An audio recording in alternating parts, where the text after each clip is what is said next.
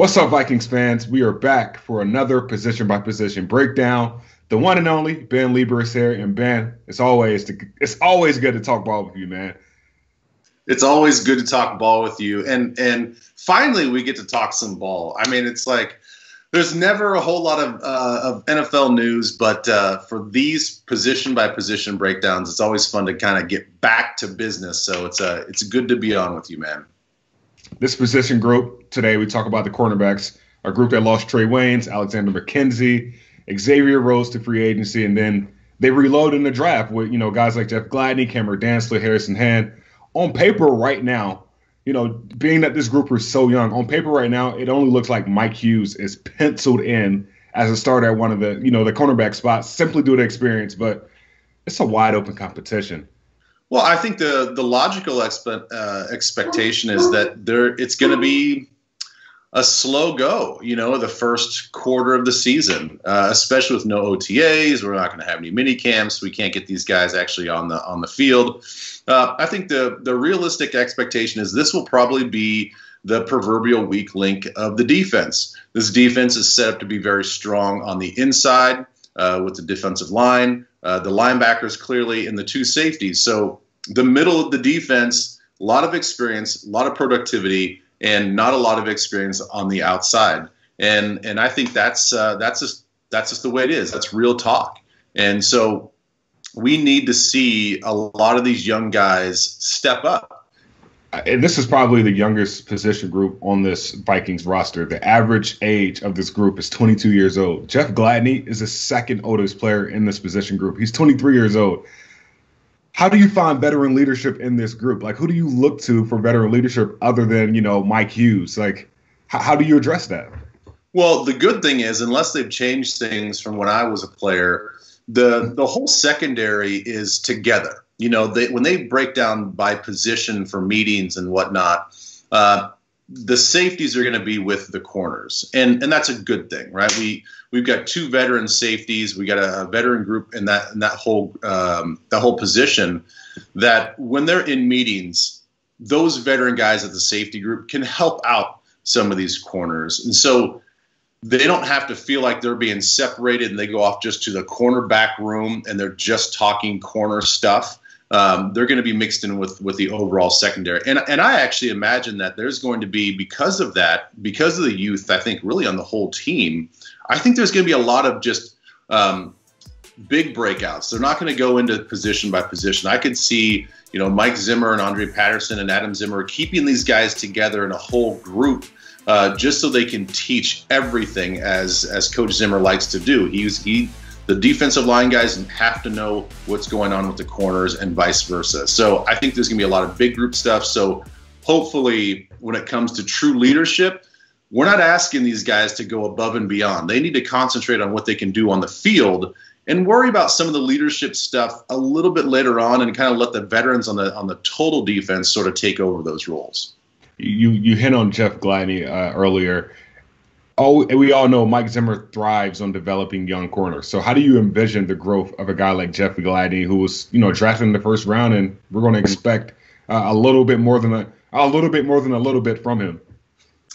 Yeah, I think that he's in a good situation because of his background and where he came from. I think everybody regards Gary Patterson and TCU as a sort of this defensive football factory that, if you're coming out of TCU, especially on the defensive side of the ball, you're going to know football. You're going to understand football.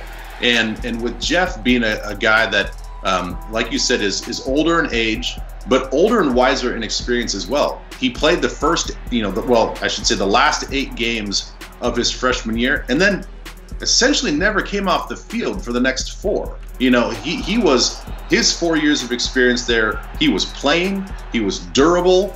He saw anything and everything. He was a true shutdown corner in the Big 12, which is hard to do because the Big 12 gets ripped on for being nothing but offense. But having nothing but offense means you've got good receivers that you're facing every single week. And he was a guy that would find the number one receiver.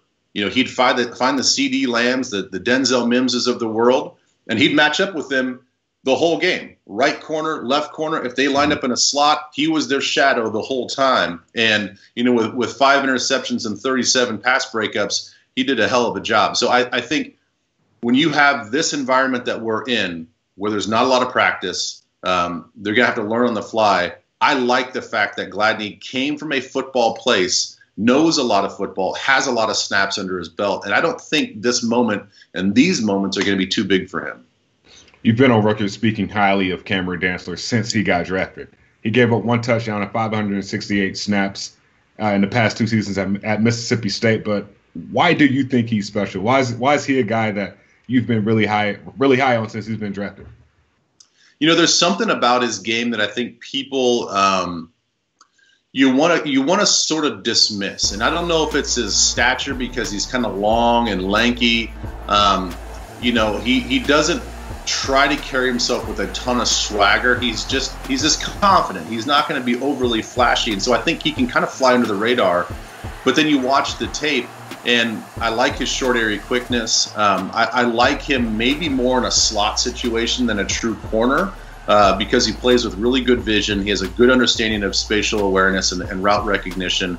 And I think he's tough. You know, he's a slender, slim guy, but he's not afraid to come up and hit you. And I think that's an important trait to have, especially if he's going to be in the contention for a slot corner. But I just like him because he goes about his business, and it's hard to say that sometimes with cornerbacks because they like to be flashy.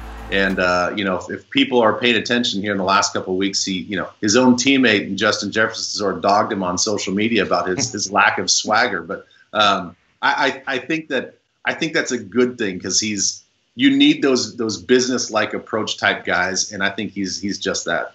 Holton Hill is the other cornerback in this position room that's seen some meaningful snaps. How does he make that next step in his career, in his game? How does he, build on last year, those 20 tackles he had last year, and get more playing time? Well, I think now just being available, for him, it's whether it's suspension or injury as a player, you have to be available. And I think just him being available, him taking care of his own business personally and getting on the field, I think this guy has a tremendously high ceiling. He has the confidence that you're looking for. I think he has the long speed and the skill set that you're looking for. He attacks the football.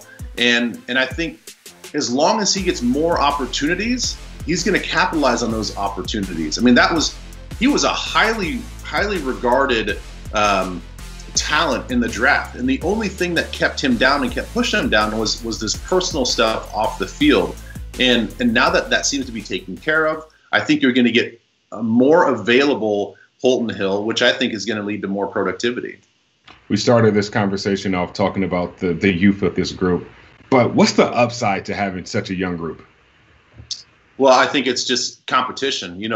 The best thing about the NFL in general is that there are, guaranteed contracts are becoming more and more prevalent, but the lack of guarantees and the fact that everybody as a player feels like they're penciled in from week to week, not penciled in for the season, but you're penciled in from week to week, meaning that you have to compete and you have to earn that spot every single practice. And with this group, they're going to put it out there that we don't care where you're drafted. We don't care that you're Jeff Gladney. We don't care that you're Mike Hughes. Every one of these guys is going to have to go out there and compete. And those guys, it's not just lip service. They also understand that because they see it pretty clearly how the depth chart is laying out. They understand that nobody has proved themselves at the NFL level yet.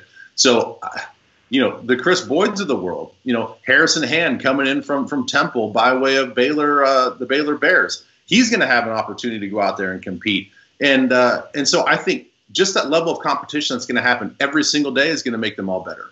Well, this is not just lip service. Ben Leber, you heard it here first. Appreciate you, Ben. Thank you, Gabe. Good to see you, man. You too.